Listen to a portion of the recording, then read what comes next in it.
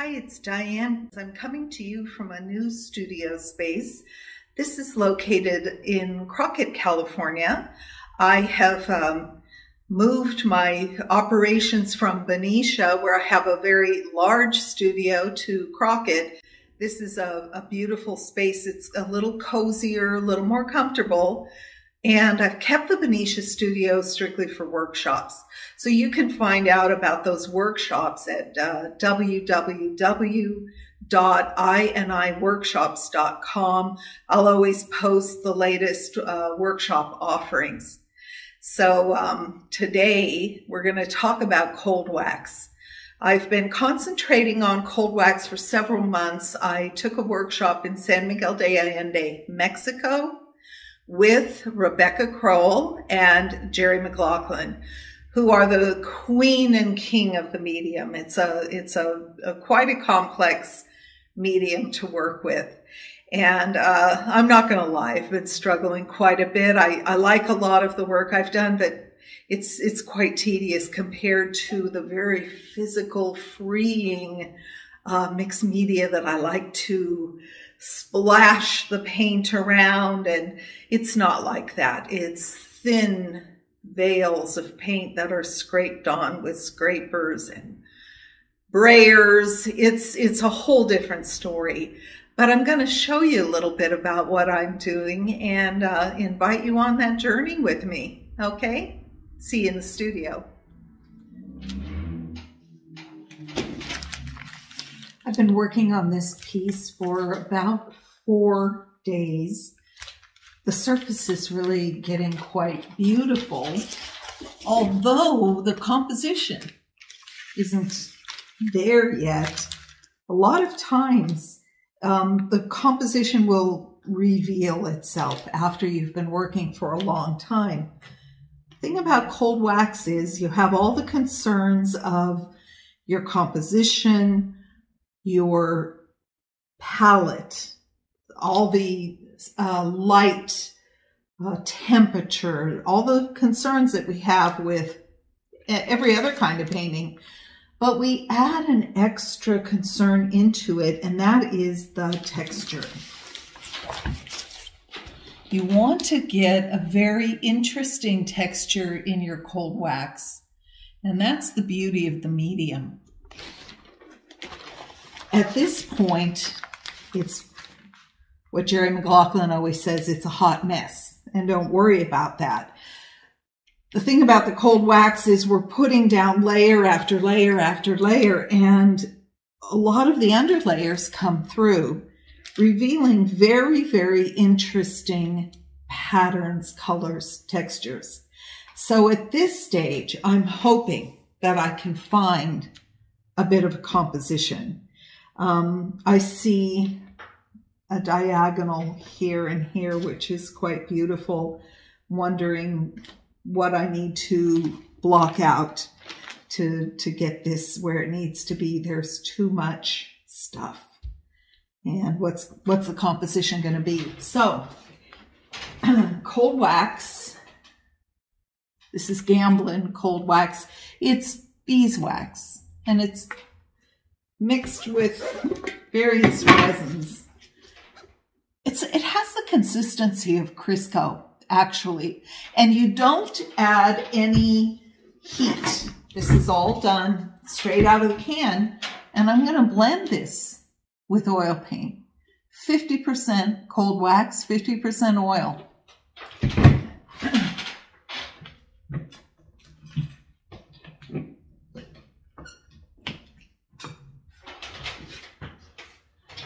Generally applied with scrapers and palette knife.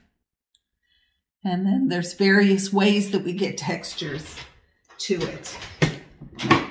So looking at this composition today, the first thing I want to do is quiet it down quite a bit. I take a big glob of the cold wax and I put it on the side of the palette. That way, when I want to mix it with colors, I don't have to keep getting in and out of the can. I like to turn my compositions a lot to get different perspective about them. I like this top part. Let's see if we can make it work. I'm going to quiet this down first of all. And I'm going to do that with some white. I'll start with the titanium white. And I'll probably mix a little gold ochre into that to soften the white a bit and give it a warmer tone.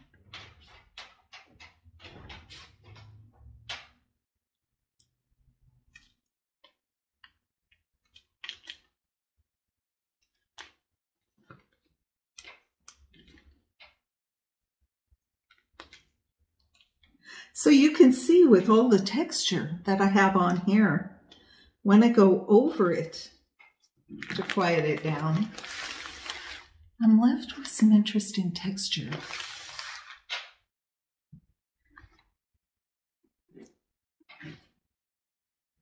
Cold wax is a medium that we work into wet. So you can work all day and still not be able to get the paint too muddy. We sort of have the ability to go over it with veils of other colors, scraping back into it. It's really pretty interesting. Let's see. Let's see what happens. Just kind of I get a little brutal with quieting it down.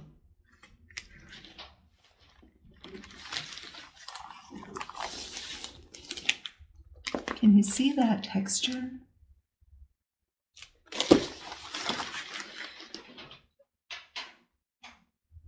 This is a medium that can really seduce you because of how sexy it is.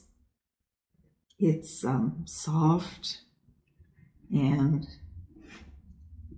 there's a lot of surprises that come through when you're working in this medium. So once you get a couple of things down, it's really fun to scrape back into it. Give it some motion. Give it some interest.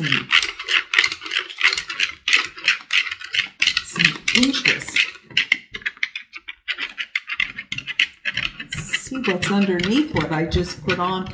And then these scratches aren't real interesting, but I like to soften them. Keep some, get rid of some, so that the only ones I have left are ones that I really want.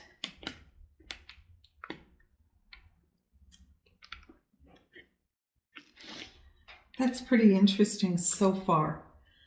Now, let's see, I'm gonna go back this way for a minute.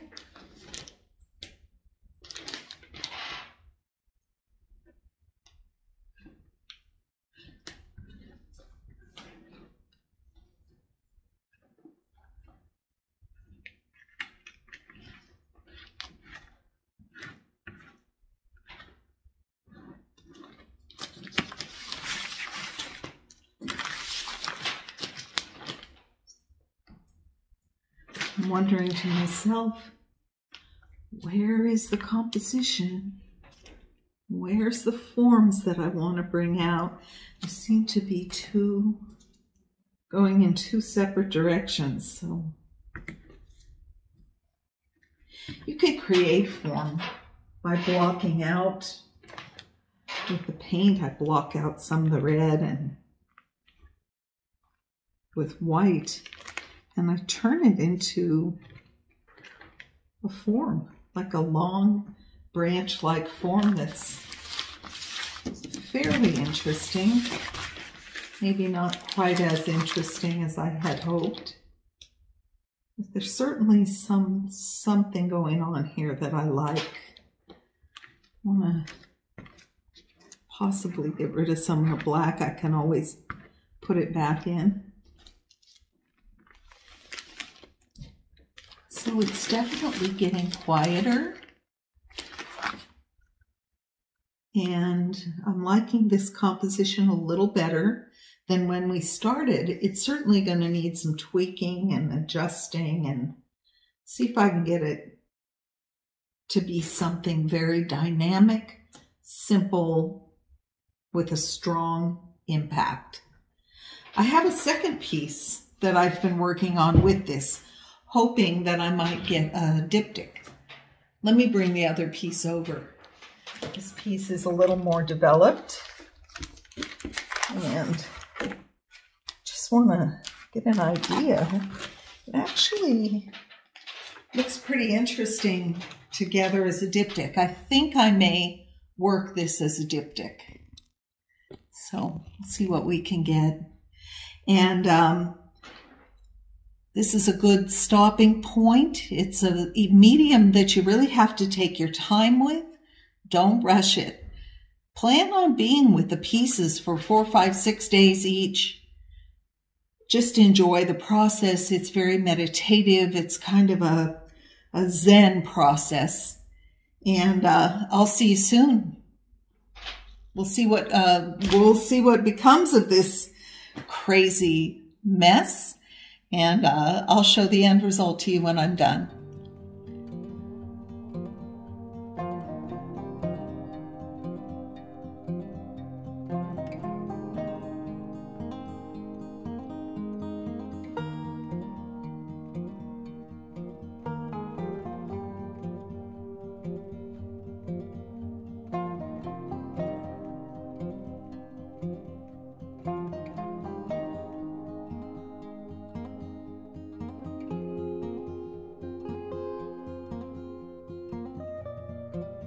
So remember, painting's a practice, and practice makes perfect. Trust in the process. And I'll see you next time. Okay? Go to your studio. Bye.